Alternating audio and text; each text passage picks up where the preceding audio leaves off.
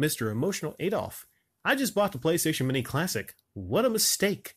What crap games it comes with. At least my Sega Genesis Mini plays just about all the old carts, which is cool because it saves states and some decent titles. Wish it has Shadowrun and Road Rash games, though. Disappointed with the PS Classic. I'm going to pawn it and buy a hidden gem and one box of chocolate Maltesers or Smiley Pies if John Hancock has left any left. An error, Emotional Adolf, I got you. Has any left in stock this month? Last I heard, John was actually out of stock of those. He sold a couple cases to someone named Jordy Jordan. So, yeah, it might be a while before he gets any back in. As far as the PlayStation Mini Classic, you did wrong, man. You should have checked out my PlayStation Mini Classic video I uploaded a couple months ago. Might have been more than a couple months, maybe December, something like that. No, wait, it was before it came out. Talked about it. I was interested in it. I was thinking about getting it. And I know you'd be like, oh, Rick, you talked against the Genesis Mini. Why would you get this other thing? Well, because unlike the Genesis 16-bit, 18-bit, 64-bit, Nintendo 64, the PlayStation 2, Xbox emulation, stuff like that, that's not as easy to get. Whereas, like, you can on almost anything emulate an N64. I mean, Kenny has an N64 emulator on his phone.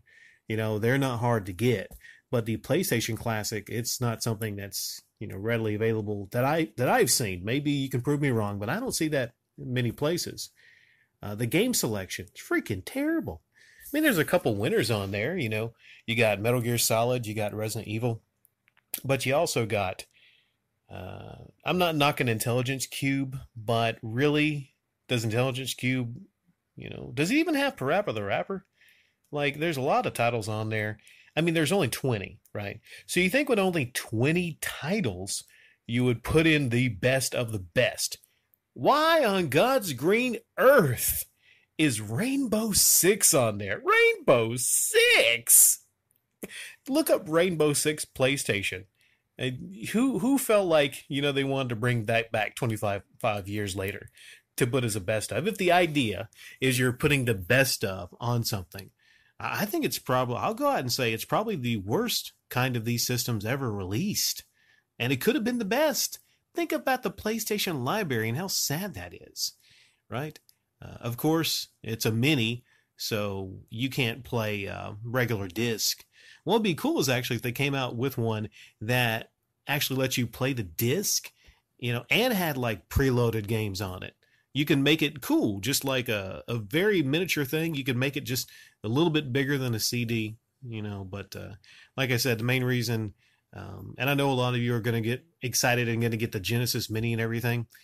The reason that I think that's kind of a waste of time in many cases is because, like I said, emulation is really easy for the Sega Genesis. And I know it's not perfect, but, if you're a perfectionist, I guess that's, good for you.